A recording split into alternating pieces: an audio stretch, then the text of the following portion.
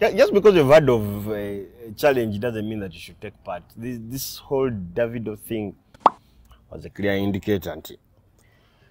Tuongere manyi mza TikTok.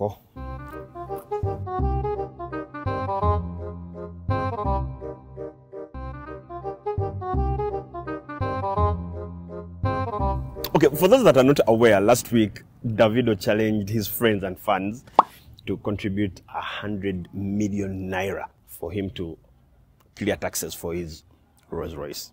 So our local star Pallaso jumped into the challenge, but it challenged him because after an hour Davido had 40 million, and for Pallaso after a day he had 4 million Uganda shillings. That's less than 500,000 naira.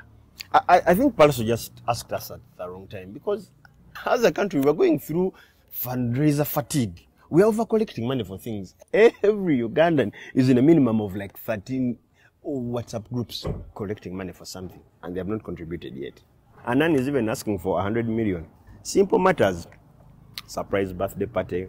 Small 35k, but friendships are ending. People are moving around wearing masks because they are avoiding someone bumping into them and telling them, why are you silent on that group? Most of these groups, the party doesn't even happen. The admin just wakes up one day and throws everyone off the group. The surprise happens too soon. Even groups that were started for fun are starting to find reasons to collect money. You just there abruptly someone posts, guys, let us collect some money because you never know. Bridal showers, tufari, church house, baby showers. You're old. Now Pallaso is adding himself to the picture. Doing something because someone did it in Nigeria. The forces in Uganda are different from things happening from any other part of the world. You take example of the 5 Eritrean ladies that came for football and disappeared. In other countries, police would send out a search team, look for them, get them after like 3 days, then deport them back to their countries. The ones that disappeared in Uganda, police didn't even call a press conference. We didn't even talk about them. We're just certain that soon they will realize their mistake and take themselves back where they came from. Pallaso goes further to say he's doing this to check if we love him. Hey, Pallaso, we love you. We love you. But tying it to 100 million is just looking for unnecessary reasons to call us fake friends. Don't complicate this relationship with money. What happened to unconditional love? 100 million and loving you, those two things are not even related.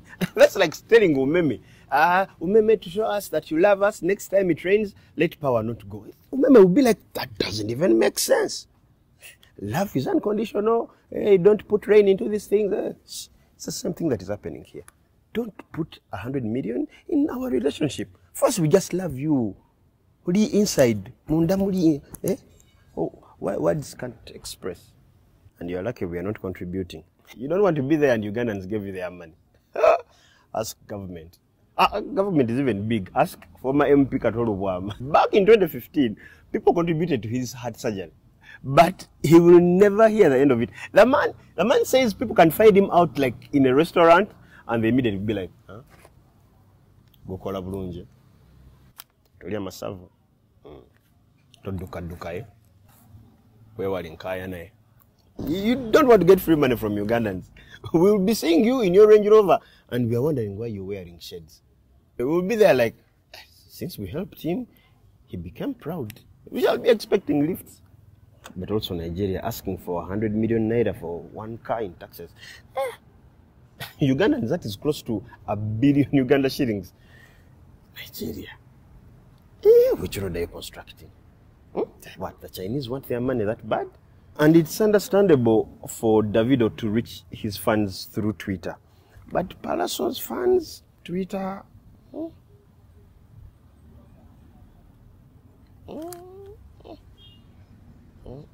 Different forces at play in this country. We even have different cultures around money. You see at weddings. In Nigeria, bride comes in, people are throwing money at her, putting money on her forehead and stuff. In Uganda, the closest we come to giving you money, we bring it in an envelope. Because we also know the amount inside. Man, Davido knew his people. He was sent money from people he supported. The quality of your support can be seen in the people you support. So if you also claim you're helping people, can each of them send you 1 million? Can they? Stop accusing yourself falsely. His baby mama also contributed. Can your baby mama even? Hey, leave things happening in other places, For us, let us do our own things here. Who knew even begging needed connections? Some people called out Davido saying that he shouldn't use this money to enrich his already rich self. This man was given money by his friends. There's people who just want to give advice on money they didn't even contribute. You're the people who go around saying, this man shouldn't have built his hotel like this. If I was him, you will never be him. Or you just go home and hit yourself in the chest. I am a witch. I am a witch. I am a witch. And this Davido situation has taught us something. You see how his people came through, like 2 to 3 days, already had like 400,000 USD. So tomorrow just go, call all your friends for a meeting and just sit them down and look at them like this.